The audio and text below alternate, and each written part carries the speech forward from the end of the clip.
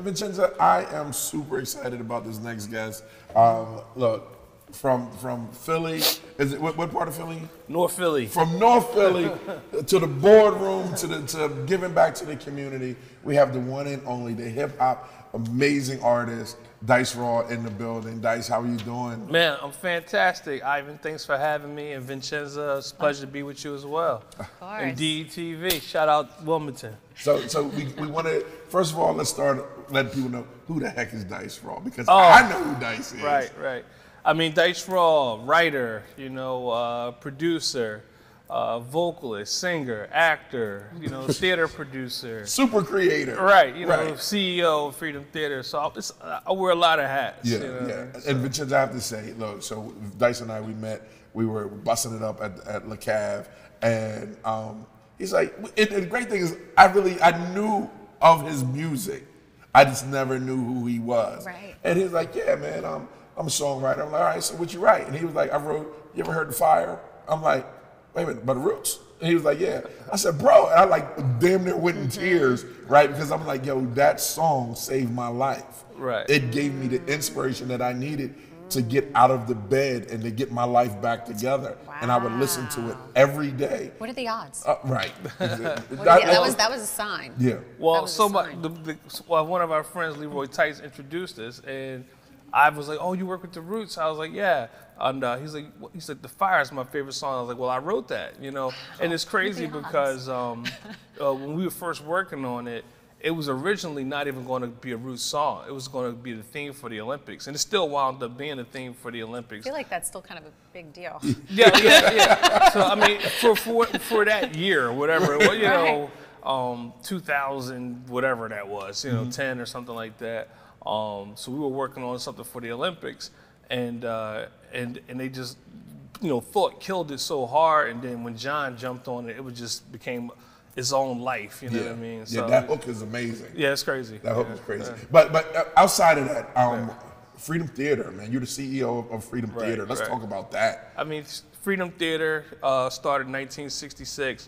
John Allen, Bob Leslie. I mean, black art, black theater at that time was at its infant stage. You know what I mean? Even theater, American theater and American musical was still kind of like finding its way a little bit. So black theater was something that was just like, oh, wow, okay, very avant-garde and very left of center and very eclectic. And for those guys to have the foresight that black art and black theater will grow to where it is now, it's just amazing. And I'm happy to be there. It's exciting, because I was actually a student at Freedom Theater. And Freedom Theater, y'all threw me out as a kid, and you told me I couldn't be in a performance, and you broke my heart, but you welcomed me back. So, I'm back at Freedom Theater, surprisingly, As CEO. Yeah, CEO. So you get the boot, and they Steve Jobs you Kinda. So what can we expect, moving forward? Because I know Freedom Theater has been dormant for a little bit. Right, but you're rebuilding. You and your team are rebuilding. What can we expect for the future? Oh man, well, first, education. Is huge. And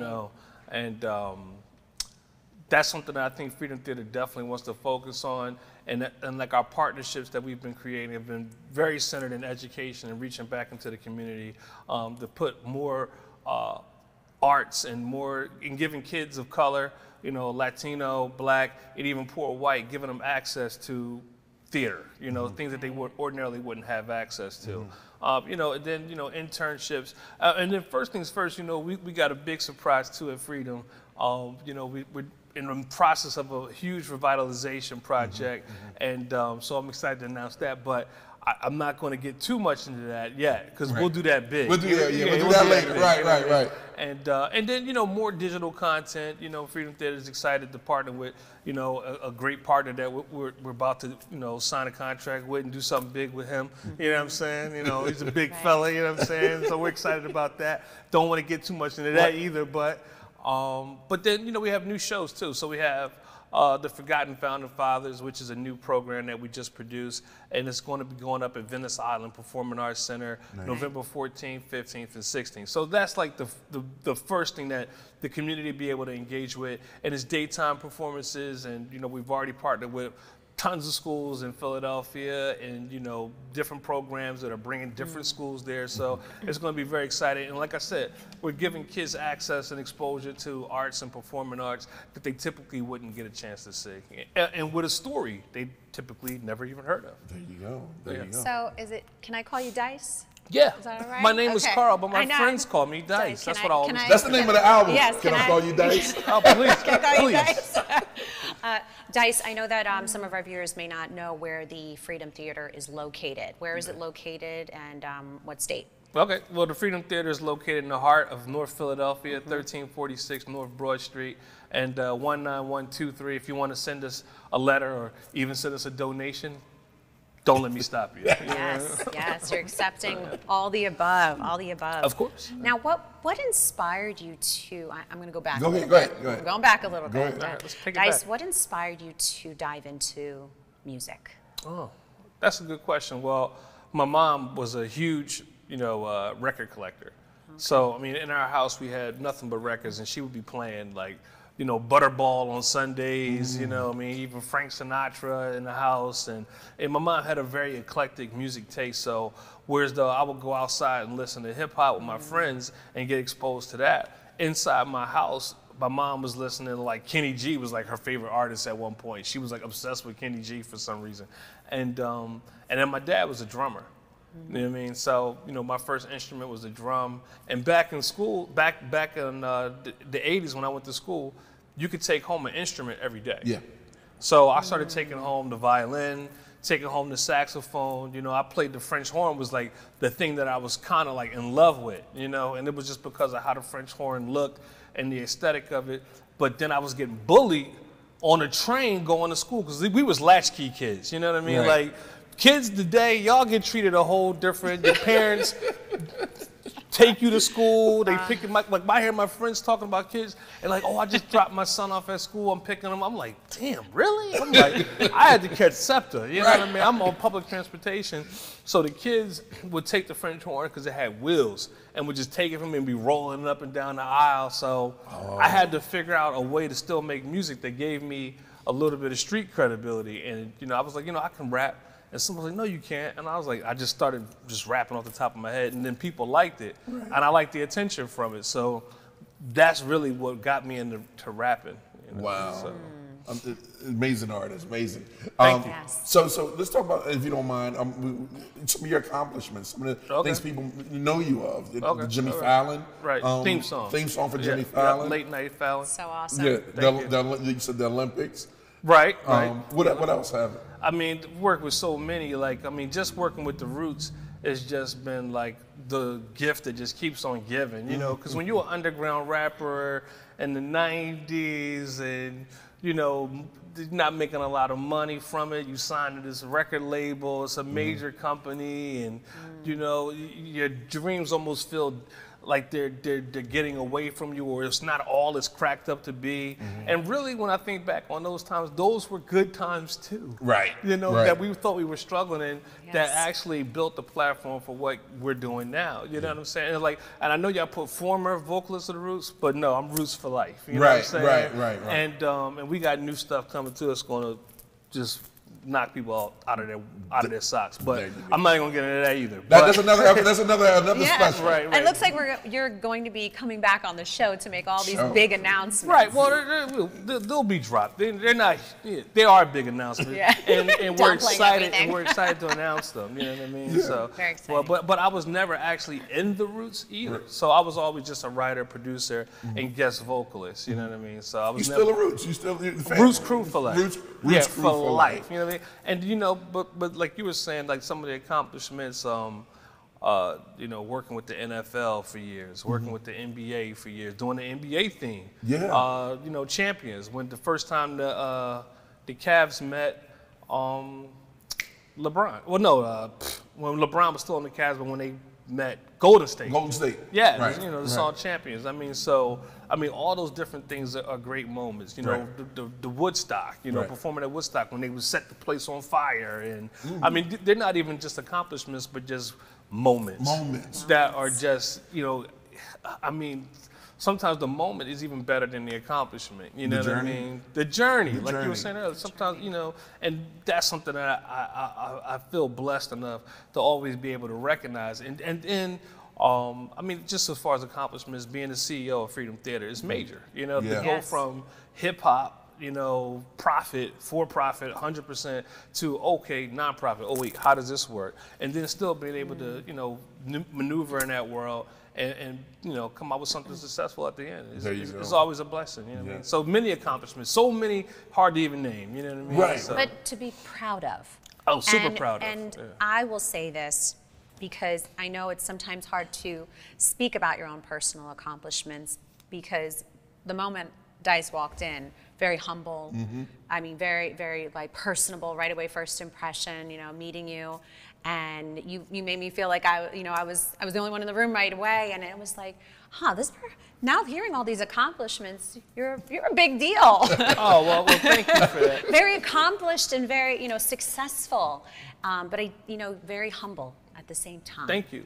I appreciate that. But you know, I just always look at it like, it's not me that's even doing it. You know what I mean? So it's like, you know, where do these song ideas come from? You know, where does all these blessings come from? It's coming from somebody above, and you know, and I'm here to serve. Right, you know, and now I'm serving the community. So, and that's what Freedom Theater is all about. Yeah. How many instruments do you play? Oh, I don't play anything now. I mean, of course, I'm a drummer at heart because my dad was a drummer. That's my first instrument. But I played lots of instruments. How many have I gotten good at? Now that's a different question. Right. You're probably pretty good at a lot of them. Right. You just, You could do. Yeah, you could just kill a whole thing. Right, you get hand an something out of instrument, anything, you you probably know. could figure it out compared to us. We probably wouldn't know what to do. Well, the other thing is, the beauty of art is you can create art, and as long as you like it, Bam. it has value. So that's it. You know what I mean? As now going into being a CEO of a nonprofit, like you said, you was in the for-profit sector, and now in the nonprofit sector. What are you looking? And you know, in the nonprofit, the job is to change the world. Right. That's the job. Right. What do you see for Freedom Theater and your not accomplishments, but you and your team to change the world? What are you looking? How are you looking to change the world with theater? I mean, that's a good question, and I think every artist really should ask themselves that. But that's an intelligent question for starters, and not every artist is even that aware. You know what I'm saying? A lot of times we can be too self-aware artists, and I can get caught up in that as well. You know what I mean?